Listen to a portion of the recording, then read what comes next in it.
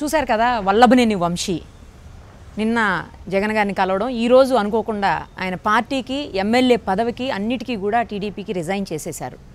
దీన్ని ఎలా భావించవచ్చు? రాబోయే రోజుల్లో ఇంకెంతమంది ఈ బాట పట్టే అవకాశం ఉంది? యాక్చువల్గా అప్పట్లో జూనియర్ ఎన్టీఆర్ కావాలని చెప్పి వంశీ గారికి టికెట్ ఇప్పించారని, ఆయన వెనక ఈయనే ఉన్నారని అంటుంటారు.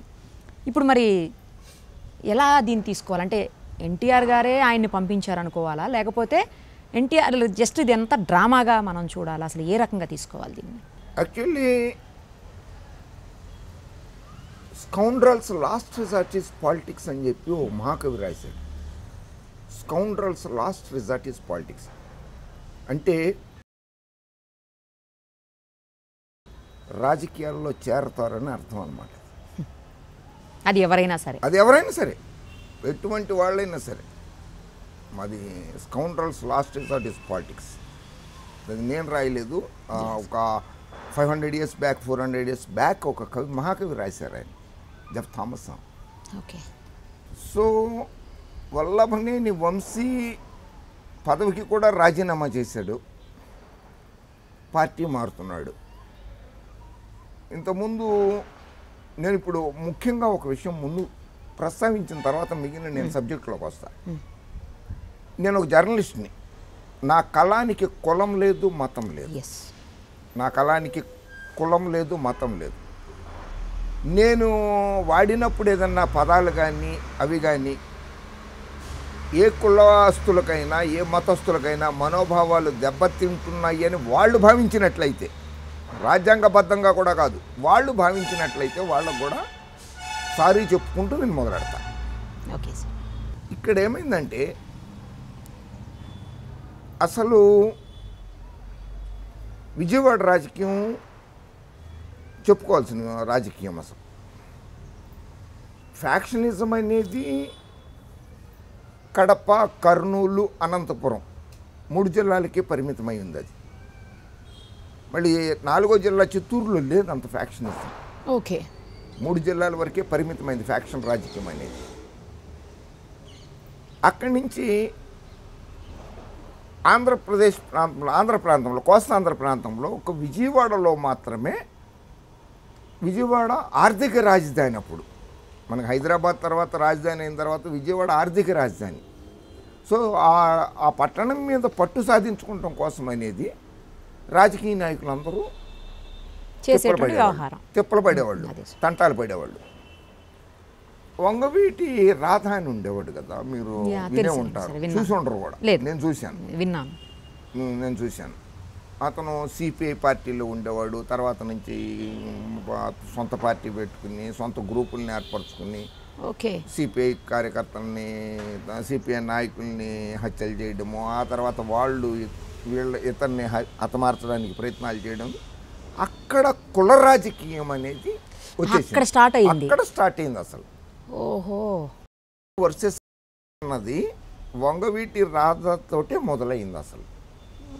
వంగవీటి రంగా కాదు, రంగా కంటే ముందు స్టార్ట్ అయింది అది. ఓహో.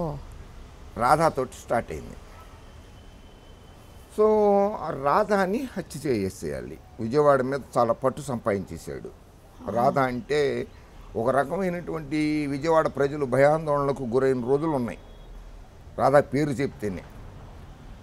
అటువంటిది అతన్ని ఎలా మార్చాలి, ఎలా హతమార్చాలి, అతన్ని కంట్రోల్లోకి ఎలాగ తెచ్చుకోవాలి, లేకపోతే అతన్ని ప్రభావం విజయవాడ పట్టణ ప్రజల మీద, కృష్ణా జిల్లా మీద ఉండకూడదు అనేటువంటిది ఒక పథక రూపకల్పన జరిగింది.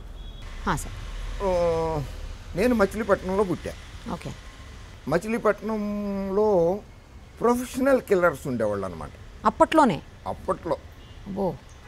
నాట్ ఈవెన్ అప్పట్లో, మనకి స్వాతంత్రం రాకముందు మచిలీపట్నంలోనే ప్రొఫెషనల్ కిల్లర్స్ ఉండేవాళ్ళు అనమాట.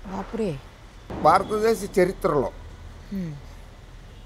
ఎవరికి తెలియని నగ్న సత్యం ఒకటి ఏంటంటే, మచిలీపట్నంని 3 దేశాలు ఒకటేసారి పరిపాలించినాయి. 3 దేశాలు, ఫ్రెంచ్ వాళ్ళు, డచ్ వాళ్ళు, ఇంగ్లీష్ వాళ్ళు, 3 దేశాలు పరిపాలించిన ఒక ఊరిని 3 దేశాలు ఒక్కటే టైంలో పరిపాలించింది మచిలీపట్నాన్ని ఒక్కదాన్ని. అందులో నేను ఫ్రెంచ్పేటలో పుట్టా. ఫ్రెంచ్ వాళ్ళు పరిపాలించిన ప్రదేశంలో నేను పుట్టా, ఇంగ్లీష్ వాళ్ళు పరిపాలించిన చోట నేను చదువుకున్నా. అయితే అక్కడ ఫ్రెంచ్ పెట్టుకు వాళ్ళది ఒక జెండా పోలు, మళ్ళీ ఇంగ్లీష్ వాళ్ళ దగ్గర వాళ్ళకు ఒక జెండా పోలు అట్లా ఉండేవన్నమాట. ఇక్కడ మర్డర్ చేసేసి ఫ్రెంచ్ పేటలో మర్డర్ చేసేసి ఇంగ్లీష్ పాలనలోకి వెళ్ళిపోయేవాళ్ళు అనమాట ఆ రోజుల్లో ప్రొఫెషనల్ కిల్లర్స్. అప్పుడులో ఏంటి, బ్రిటిష్కి వెళ్ళాలి, ఫ్రెంచ్ రాజ్యానికి వెళ్ళాలి, ఇక్కడి నుంచి ఫలానా వాడు మీద కేసు పెట్టాలి, మేము కేసులు బుక్ చేయాలి అనేటువంటి.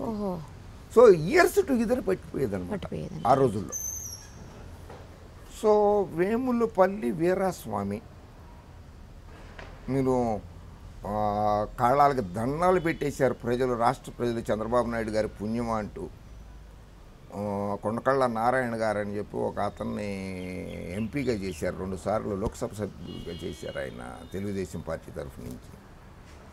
వాళ్ళ నాన్నగారి పేరు గణపతి, కొండకళ్ళ గణపతి. అతను ప్రొఫెషనల్ కిల్లర్. 10,000 ఇస్తే నేను 10,000 ఇచ్చి మిమ్మల్ని చంపేమంటే మిమ్మల్ని చంపేస్తాడు, మీరు 10,000 ఇచ్చి నన్ను చంపేమంటే నేను చంపేస్తాను, ఎవరైనా మర్డర్ చేసేస్తారు. ఆయనకి పోటీగా వీరాస్వామి, వేములపల్లి వీరాస్వామి, అతను ఉప్పర క్యాస్ట్. అతను తయారయ్యాడు అక్కడ మచిలీపట్నంలో.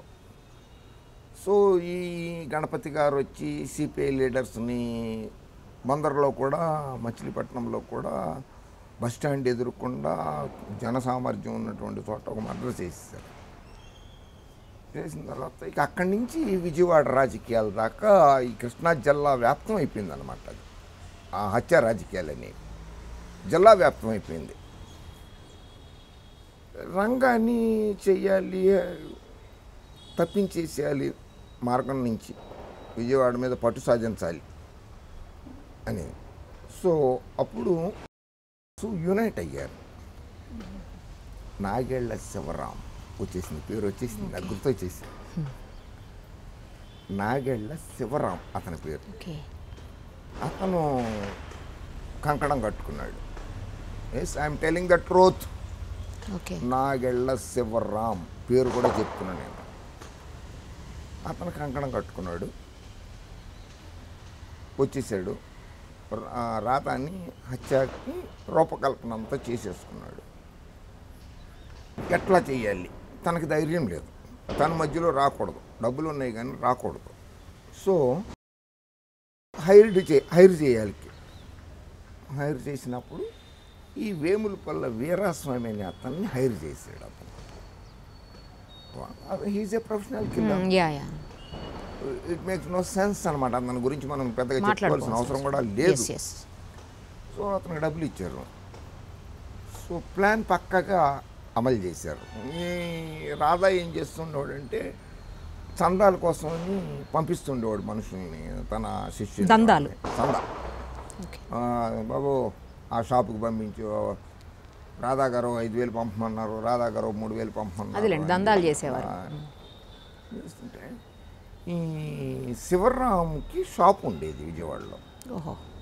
సో ఆ శివరాం షాప్ దగ్గరకు కూడా వచ్చి అడిగినప్పుడు, మీరందరూ వస్తే కాదు, కొంచెం పెద్ద అమౌంట్ ఇద్దాం అనుకుంటున్నాను నేను, రాధానే రమ్మంటే పోతుంది కదా, బాగుంటుంది, ఆయన వచ్చి కలెక్ట్ చేసుకెళ్తాడు, చిన్న చిన్న అమౌంట్ కాదులే, ఆయనతో కొంచెం మాట్లాడాలి కూడా నేను అన్నట్లుగా పంపిస్తే రాధ వచ్చాడు అక్కడికి. వచ్చినప్పుడు ఈ వీరాస్వామిని షాప్ లోపల పెట్టించారు. అది ఎంత భయంకరమైన హత్య అంటే నైఫ్స్కి, కత్తులకి విషం కూడా పూసారనమాట. ఒకవేళ కత్తిపొడితోటి చచ్చిపోడేమో అనేది బాడీలోకి దిగిన తర్వాత ఆ విష ప్రభావానికైనా సరే చచ్చిపోవాలి మనిషి. అట్లా కత్తులకి విషం కూడా పూసేసి ఇచ్చారు. రాధా వచ్చాడు, అతని శిష్యులు కారులో కూర్చుంటే, మీరు ఒక్కళ్ళే రండి రాధా గారు, వాళ్ళందరూ ఎందుకు, పెద్ద అమౌంట్ గురించి డిస్కస్ చేసుకుందాం అనుకుంటున్నాం కదా అంటే, రాధా ఒక్కడు రాగానే షట్టర్ కిందకి లాగేశారు. లోపలికి వచ్చాడు, వీరాస్వామి మీద పడిపోయాడు. వీరాస్వామి 6 అడుగులు ఉంటాడు. ఆ జానుబాహుడు బ్లాక్గా ఉన్నా కానీ one of the beautiful person on this earth. Professional killer అయినా కానీ బ్లాక్ బ్యూటీ, వైట్ నిక్కరు, ఎంతది white shirt, white నిక్కర్, white shirt, white slippers. Cinema వాళ్ళు వేసినట్టు 6 అడుగులు ఉండేవాడు. అది మళ్ళీ హెఫ్టీ పర్సనాలిటీ, చాలా అందగాడు, బ్యూటిఫుల్ వాడు. వాడు పడితే రాధా ఎంత ఉంటాడు పడిపోయాడు. టప్ టప్ టప్ టప్. ఆ పక్కనే షాపులో సుబ్రహ్మణ్య శర్మ గారని అకౌంటెంట్, లెక్కలు రాస్తుండేవాడు, గుమస్తా అనమాట. ఆయన వచ్చేటి అరుపులు పడుతున్నాయని షటర్లో కింద నుంచి ఇట్లా చూశాడు. వాడిని తలకాయ పట్టుకుని లాగేసి వాడిని చంపేశాడు. ఎందుకంటే ఎవిడెన్స్ లేకుండా చేయడం కోసం ఆయన అతన్ని చంపేశాడు. సో అక్కడి నుంచి విజయవాడలో ఈ హత్యా రాజకీయాలు మొదలైనవి. నమస్కారం అండి, నేను మీ Shivathmika Rajasekhar. Please subscribe to mirror TV. Hi everybody, this is Tarun. Please subscribe to Mirror TV. Hi, this is Arya. Please subscribe to Mirror TV. Hi, this is Anand Devarkonda. Please subscribe to Mirror TV.